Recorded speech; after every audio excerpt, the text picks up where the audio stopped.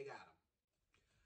The parents of the teen accused in the deadly Oxford High School shooting in Michigan that left 4 students dead, 7 injured, have been captured because it was a manhunt once they became fugitives. And they are being held on a $500,000 bond each. That's $1 million for each one of them. And that is very deserving because they butts don't deserve to go nowhere. All right, Miss Thing, let's make a long story short. Karen McDonald is the state prosecutor that's trying this case, okay? She is the one that charged Ethan Crumble with 4 counts of felonious activity and decided to also charge the parents with 4 counts each of involuntary manslaughter because they did not pull the trigger, but they did aid and abet, and they knew that their son was real crazy. So they were supposed to have an arraignment on Friday, which was yesterday. They never showed up. Despite everyone saying, oh, they're not going to flee. They're just going upstate, you know, to be safe because everybody in the community hates them as they should. But they never showed up to the arraignment. They missed it. So at that point, you become a fugitive. So the law started looking for them. They were tipped off by someone who saw the Crumbley's car outside of a warehouse and a woman standing next to it that met the description. So police show up. They arrest both of them. The police say they looked like they were hiding in this warehouse in Detroit, which is 40 miles from Oakland County, Michigan. 40 miles. Y'all could have went 20 miles to the Marriott and got a room on the 4th floor and nobody would have found y'all. I mean, honestly. But they tipped them off. They said, oh, absolutely not, honey. You're in Detroit. You're not supposed to be here. You went to the wrong city, hunty. So what they did was they brought them to the courts. They had an arraignment today, and despite the parents' lawyer, Shannon Smith, trying to say, you know, well, we just didn't know exactly what time they were supposed to be here. Smith, girl, save it. She said that they called the offices to, you know, basically ask, you know, about turning themselves in. Girl, you're a lawyer. You know those people don't need no permission. So, McDonald, the state prosecutor, she called bullshit. She said, you know what, Miss Thing? That's not the truth. They don't need my permission to turn themselves in.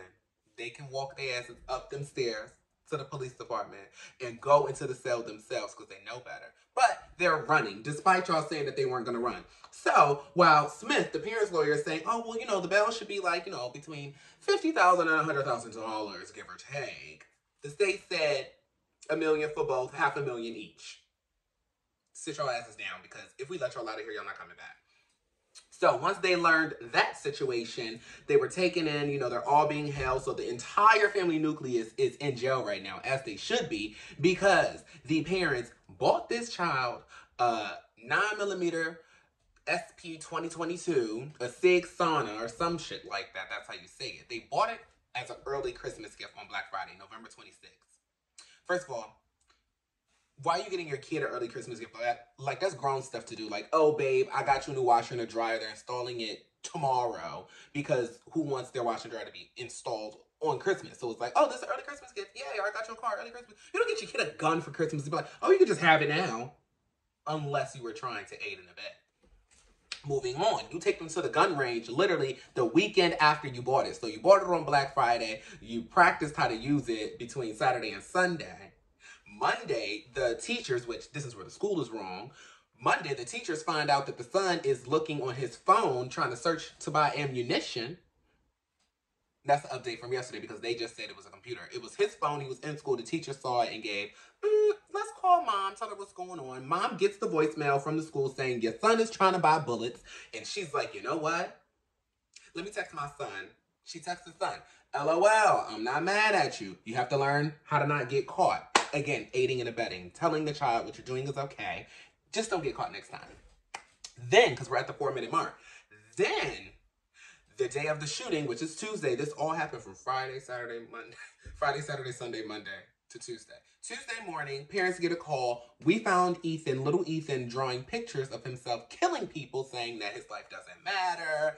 The bullets basically say the world is dead, and it's a picture of, you know, a child with 2 gunshot wounds. So the counselor took a picture of the picture, scooped up the little boy, and said, we going to the office.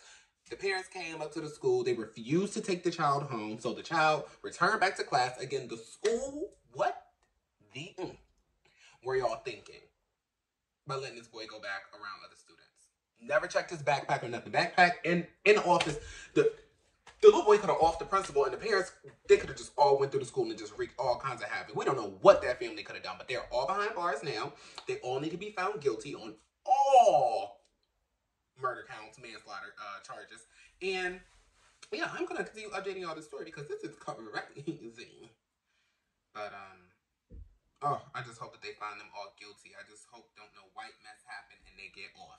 We can't handle that. America cannot handle that. Not this close to 2020. We gotta fix something before we get to 2020. We have to.